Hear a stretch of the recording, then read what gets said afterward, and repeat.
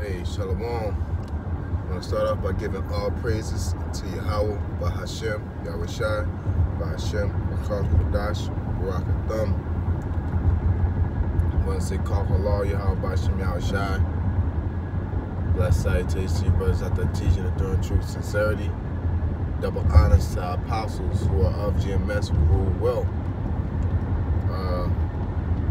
I just wanted to go over this lesson on the in transit rant, spiritual rant, I would say. You know, going over the fact of pressing toward the mark, and you know, throughout the course of this year, you know, this is the year of Karagma, which is the year of the mark, which is the mark of the beast, or RFID chip. And within that, you know, we still talk about things because the year of the mark is a pivotal time. You know, it's a very clutch time. It's going to be a very hard time. It's going to be a transition. You know, and one thing that has been bouncing around is maintaining your poise within this ministry. Because, you know, you find yourself trying to maintain, me, myself also, you know, where I don't have a problem with it, but just understanding the fact of the balance of mourning and also, you know, being excited. Because just the same as Jacob's trouble, the RFID chip, the mark of the beast, those type of events would kind of send you like, oh shit, it's going down type of spirit, you know. And basically, you know what I'm saying, also going through Babylon when they're passing these laws, they got, you know, the children is getting more wicked, the women is getting more wicked, you know, Esau is showing his colors. You know, it's a glorious time, and at the same time, it's a dreadful time. It's going to get worse. And through the spirit, you press to. If you're focusing on pressing toward the mark, that makes everything easier for you, because you're not. Of course, you're going to be paying attention to things that are going on around you, but at the same time, if you have a goal, you really don't. The outside things don't affect you. You know, if you're in college and you want to graduate and you're trying your best to get this PhD, master's, BLS, or bachelor's, if I said it right, I said BLS, but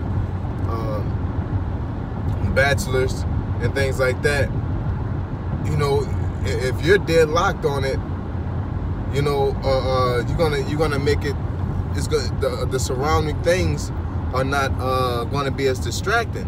That's why the Lord said He can't worship two masters, and He said have your eyes single.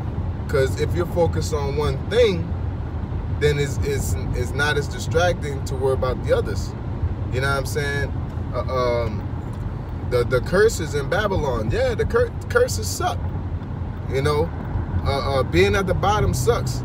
Dealing with these, you know, dealing with these women, dealing with the job, you know, your kid, you know, dealing with Edomites and being indoctrinated with democracy and all this other madness. Yeah, that shit sucks. You know what I'm saying? And it's vexing, you know, but it'll destroy you if you let it, you know. So what is the thing to counteract that? Because you shouldn't be complacent with Babylon and just be walking along whistling Dixie like nothing's going on. But at the same time of acknowledging it, you don't let that same vibration and energy consume you and become you. You know what I'm saying? That mourning and weeping. The scripture says you're supposed to sigh and cry for all abominations that be done. But don't let it just tear you apart to where you just dread going outside, you dread going to work, everybody pisses you off. You know what I'm saying? That's a part of it. You're not supposed to like it. So what do you do to circumvent that? You focus on the kingdom. You focus on the task at hand. You're focusing on done. You're being kingdom minded. You know what I'm saying? You're thinking about the walls built with gold. You're thinking that's the furthest point you would want to think. But in a shallow sense, you want to think about, what breakdowns I need them get better at. You know what I'm saying? I got a thing where I'm challenging the brothers within the camp through inspiration of other brothers talking to them through chats that, having a perfect day. And I believe I brung that up before, but focusing on accomplishing as much as you possibly can in a constructive manner throughout your day. And guess what? Your focus will be on that, and you wouldn't even really, can't say you won't notice, but you won't be moved by all this bullshit that's going on around. Make sure you do your lessons, you read your chapter, go into history, cut your grass, spend time with your little one, go to work, whatever your goal is at work, to not bother anybody or not be bothered by anybody, stick and move whatever's in your power, have a good day at work to your best ability, contacting, the Zaquanium, which reminds me I got to check in myself, things like that. There's a lot of things that you could do throughout your day, and you can make your day a good hour, and let that hour turn into a good half of the day. Let that good half of the day turn to a good whole day, and that good whole day turn to a good week to a month to a year. You know what I'm saying? Until the Lord deems it fit for us to get the fuck up out of here. So that's the mindset that I try to instill on the brothers. And there was another mindset that was highly effective that the brothers suggested was be positive throughout the day. It ain't talking about like this blind bias positive where you don't want no negative energy type of thing.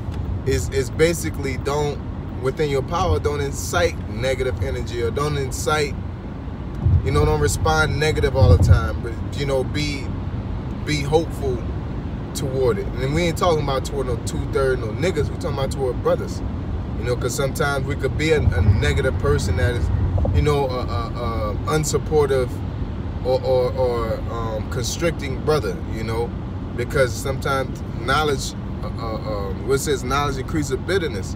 So the more stuff is like hey man, I want do this or that. It's like, well, say it in a more positive manner, to sit there and say, well, do it like this and do it like that, just to create a vibration of positive energy. And it's very, very good, but again, it's not that acting like nothing's going on. No, it's not being oblivious to nothing. It's basically, if the storms, the hurricanes hitting, instead of, saying, oh man,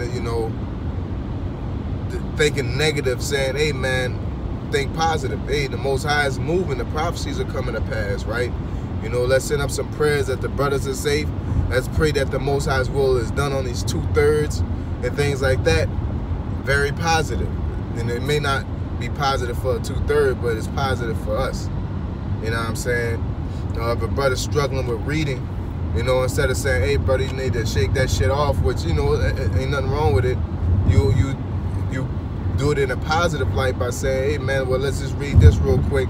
I got some ideas we could bounce around, and then, get that brother to read, things like that. And these things, these activities create a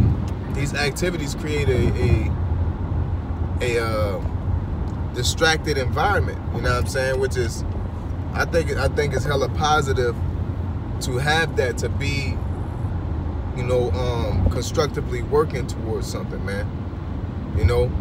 Like, you go to the ant works, that work really is talking about the ministry and also learning, but this is, working on your inner man, you know what I'm saying? Constantly being, I would say positive, constantly being constructive, constantly moving in a direction, instead of being the same old guy that repented out of the world and it's letting like letting your sins weigh you down, man. You know what I'm saying? Because we're all pieces of shit. I get it. You know what I'm saying? We all deserve death, and we all are mourning, and we all tired of this motherfucker. You know, and we all repenting, and we all trying our best to overcome, you know, this world. But the only way you can really overcome is if you focus on the task at hand. You know, it reminds me when I used to cut weight as a fighter. You know, yeah, cutting weight was grievous, but it wasn't the thing I focused on because I had to fight. I was more concentrated on the opponent. Now, cutting weight was there, it existed, but my main stress was the opponent. You know, it's just like when you get hurt somewhere and somebody else pinch you in another spot. You know, you're supposed to find something in this truth that's enjoyable, which to me and from my experience is to be constructive.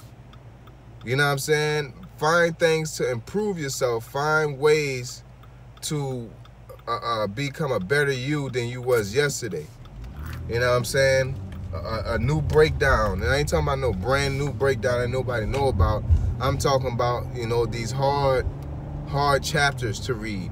I'm talking about going into history, really learning something new about King David, or learning something new about Joseph. And there's a lot of information out there, you know, the areas he traveled, where the wars happened at, and things like that. There's things like that's there to occupy your mind in order for you to be distracted from the noise that's going on around you. You know what I'm saying? Of course, you still pay attention to the noise, but don't let that noise just have you, like, you know, screaming, everybody shut up, you know what I'm saying? Or let me get away from this, or this is, I gotta deal with this, you know, like, nah. Stay focused, you know, press toward the mark, endure hardness as a good soldier of Yahushua Mashiach. And that word soldier goes back to champion, winner, you know, endure hardness. You know what I'm saying? And the Lord saying you get rebuked for righteousness' sake, you take it, you know, as blessed as he. And then he said, if you got a forward master and that master rebukes you, you know, it says, and you take it cheerfully, then that's thankworthy toward the Most High. So it's a whole mindset, man. We had to be in a mindset of being able to being hard body, for lack of better words, being a person that can take that punishment with a smile, knowing that we got a task at hand, we got a goal here, we got a job to fulfill, you know. So I just wanted to put that out there for you, Akim. Hopefully that was edifying, man. You know, I think it's very, very important, you know, because you can get in this truth and you can be too lackadaisical, and you could be too much in the morning spirit, you know. But I believe, like as a Psalm of David, sometimes you bounce into a conquering mentality, a joy, a loving mentality where you praising the Most High. There's nobody like you, and you know, sometimes you get into how much you love the brotherhood or the ministry. Sometimes you get into that mourning. Sometimes you get into that war spirit. It bounces around, but you shouldn't just be a stagnant water of a ball of misery. You know, there's nothing wrong with mourning, because mourning keep you on your toes. Mourning keep you out of the mindset of enjoying this motherfucker too much.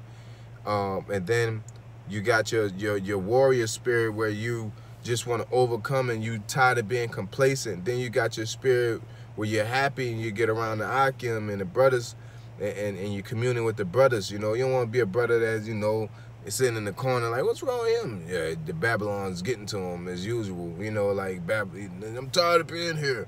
Even at camp, my brothers enjoying brothers' company. So it's like, you know, find your balance, find your niche, be a good vibration of energy that brothers can feed off of, because brothers need that too. Because some brothers may be mourning, and your energy will raise them up You know, same thing with any other opposing vibration or spirit that brothers are in. You know, so with that being said, you know, I want to say one more thing. You know, same thing with that aspect. Sometimes you'll be all jovial and happy and bouncing around, and then you got a brother that's focused on doing what he's supposed to do and is being structural, and he say, hey man, let's read, and it'll take you out of the aspect of having too much fun to be like, yeah, let me sit my ass down and study. I'm getting too chill. You know what I'm saying? So it's a balance. We need each other, you know. So with that being said, I say call halal to Yahweh Bashim, Yahushai, Bashim, Rucha, Kadash. Want to get double honors apostles / elders with y'all GMS, and blessed salutations to you brothers out there teaching and enduring truth and sincerity. Sincere, Ahabatham, Sequoia. Shalom.